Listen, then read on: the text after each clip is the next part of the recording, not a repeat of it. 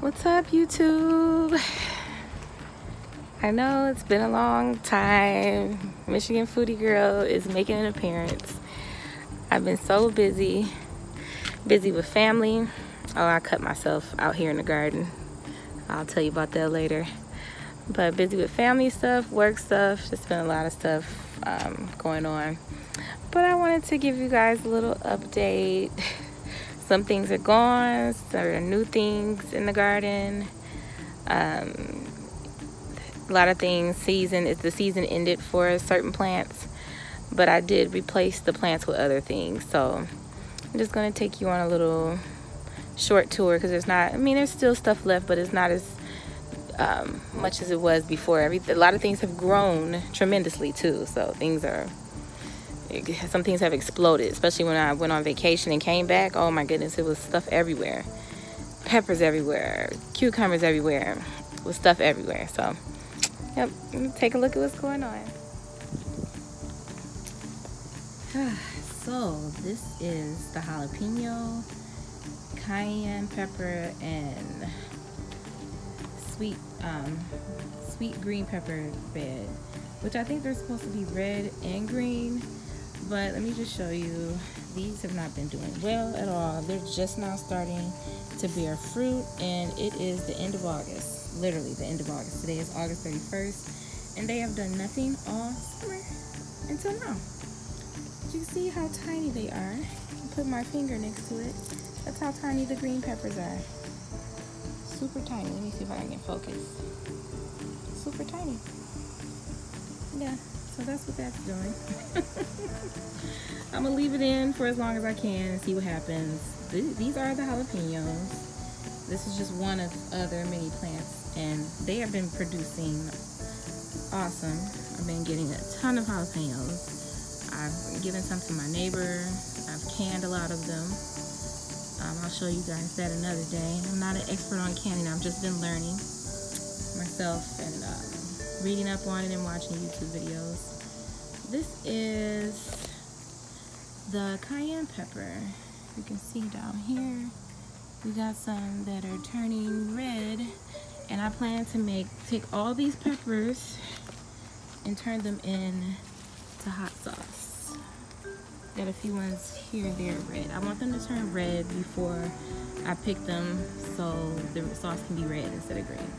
I did take some in the house and dried them out, which I plan on using for cooking, and I actually added some cayenne peppers to some of the canned jalapenos that I made too, and made them extra hot, I guess. So I haven't tasted them yet. We'll see what happens. These are new. Before, this bed had cabbage, broccoli, collard greens in it. Now it is cherry tomatoes and a beautiful sunflower that my mom gave me.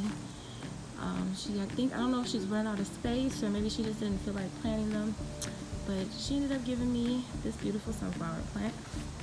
Very pretty. The bees and the butterflies love them. I even saw some ants on here too. I do not know what variety of cherry tomatoes these are. She just gave me a bunch of stuff. They weren't labeled, and the ones that were labeled, the name was kind of smudged off on it. It's definitely gotten huge. You can see these kind of grew up over, because they were small like this broccoli, and came back from vacation, and then they were this big. So yeah.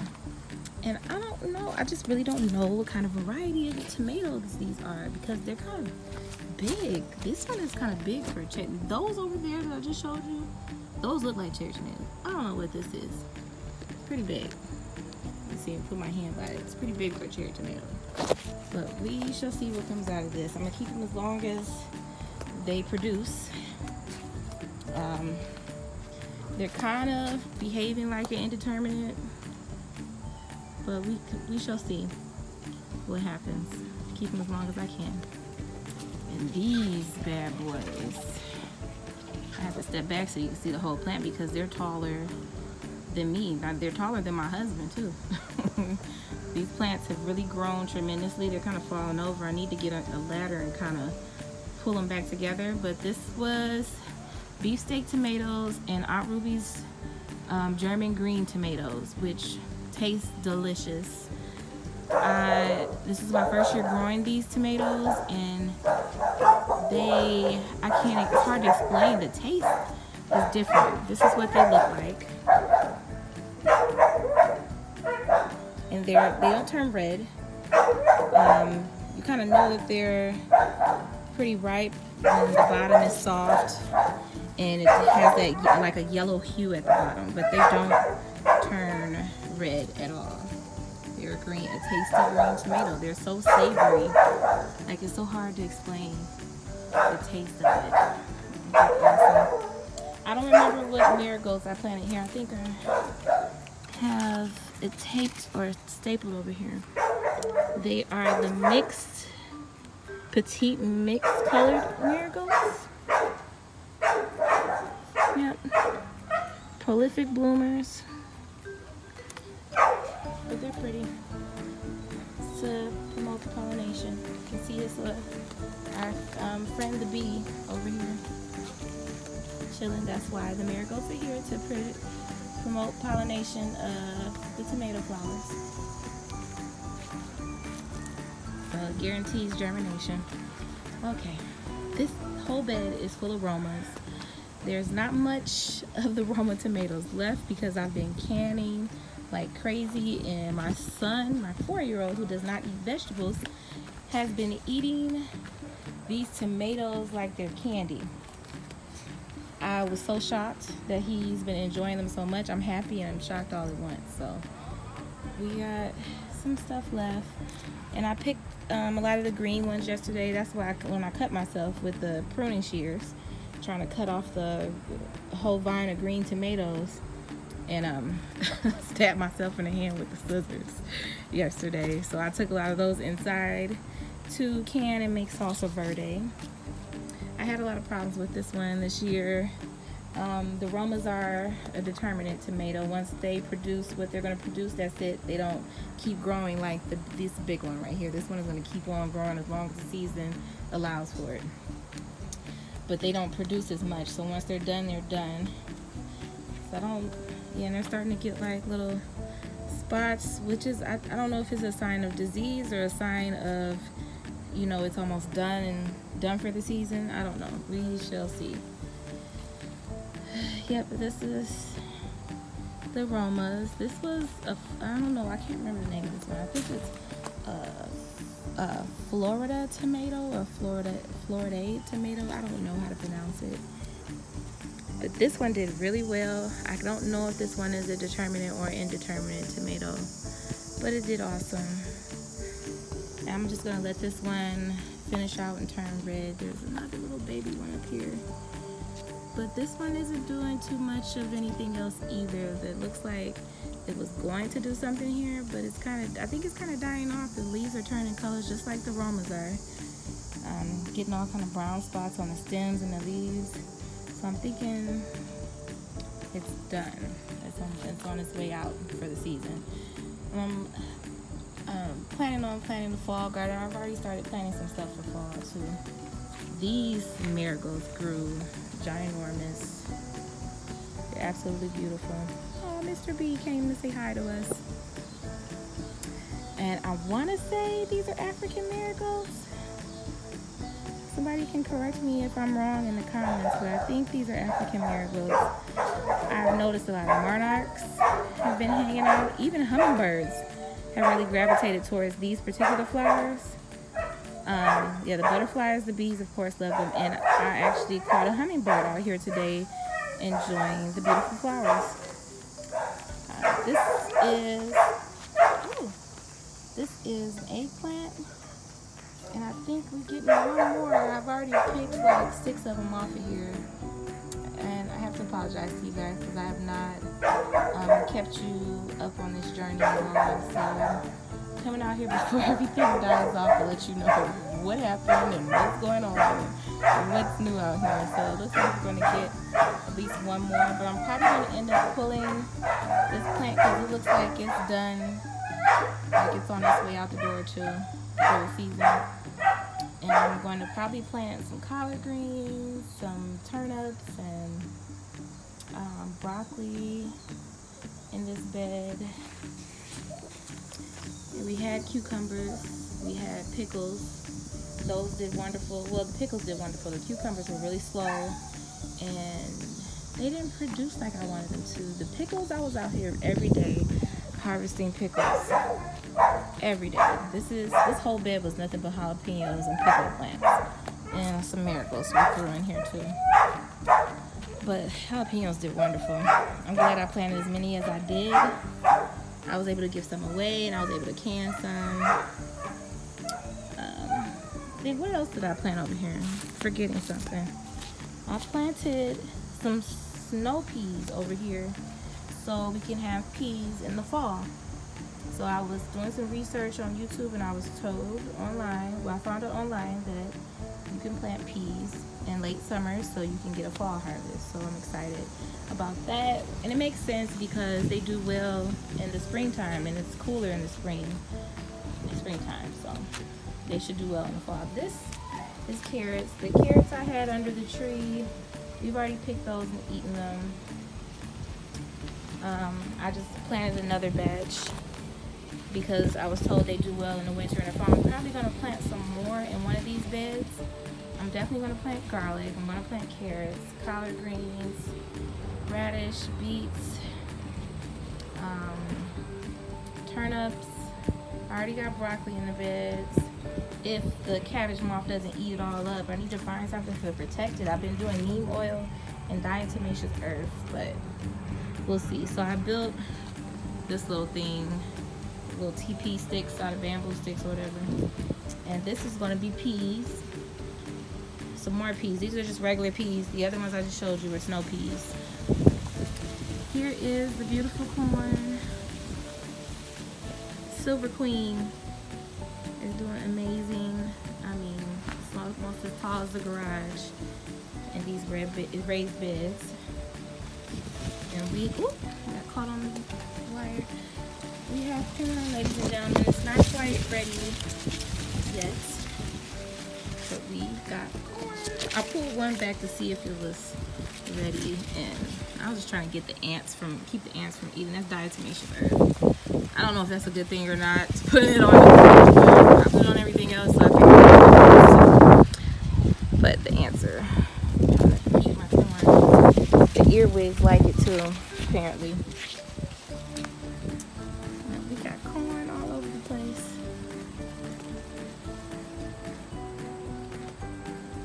And this looks so weird to me. I don't know what's going on with this corn. I've never seen that before. But this is my first time actually growing corn, so I don't know if this is stunted growth because it's not as tall as the rest of the corn. But they have these little baby ears down here, and I don't know what this is all about. It looks kind of weird. I'm thinking maybe the growth is stunted or something because I'm used to corn looking like that. And not like this. So it looks a little strange to me, but I mean, it may be how it's supposed to be. I think this was a different variety. I don't think all of this was Silver Queen, so I can't even remember what it was. It might be some kind of stick with the name on it in there somewhere under these marigolds, but I don't know. This is the corn. Everything else planted under here did horrible. Even the garlic. I think it's because it didn't get enough sun. And I think I just might have planted it at the wrong time. I don't know. A lot of people online say you should plant it in the fall, in October, and let it winter over, and then it comes up in the spring and you harvest in summer. That's what I've been noticing on YouTube anyway. But I think I just need to do some more research about the garlic. But only thing that survived under this tree was the carrots, and they were small, but they were good. So they survived. That's all that matters. My first year growing, and they survived. This bed was zucchini. The zucchini did horrible. Ended up pulling it up because it's like summer is almost over and I'd rather put something in here that's going to be productive. So on this bed, we've got beets on this side and we've got radish on this side. So it's going to be beets and radish. The radish popped up so quick. I literally planted these a few days ago and they're already up. They beat the beets to it. gonna have radish. I've been looking up recipes. Apparently roasting radish is the best thing to do. I also want to pickle it as well for tacos. So yeah, this is the beginning of my little fall garden. Summer's almost over. We got some new things in the front yard, so I'm gonna take you guys up there.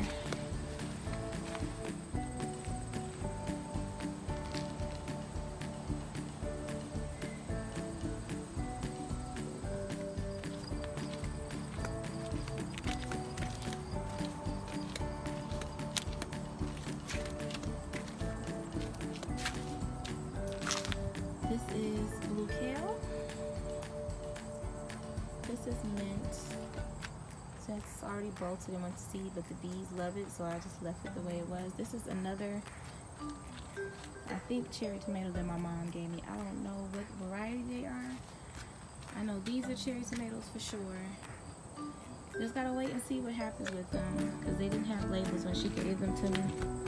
This was supposed to be Russian red kale, but the potato moth destroyed it. Very sad about that, because I never had Russian red kale and I was excited to try it. It's destroyed. I'm leaving it to see what happens, because you never know. I've cut that kale before and it's actually come back. I didn't pull it from the roots, I just cut it and it actually started to grow back. So you guys seen this before. This is thyme. This is new. This is fennel. Never had fennel and I'm excited to try that. The oregano. And the bees love this too. They love the flowers. We got parsley and cilantro, which I've already been using. And that's it. So that's it for the garden, guys. That's all I have to show you right now. I'm just really looking forward to planting for the fall. It'll be my first fall garden. I'm excited about gardening. I think this is going to be something I'm going to do for the rest of my life, is gardening, especially since my kids love it and it's a good way to teach them and get them involved. And I love how involved my four-year-old has gotten with the garden. He loves coming out here helping me pick stuff and do things and plant seeds, and most of all he loves eating up all the tomatoes. So which I'm okay with that, because I'm okay with that because it was hard to get him to eat vegetables before we started gardening. So it's had a very positive effect on him and I love it. My 13-year-old loves it. We all love it. Oh, I forgot. It's a bean plant here. It's a vining bean plant, and I don't remember what it was, what kind of bean plant it was. I should have put a tag on it, but I didn't. My bad.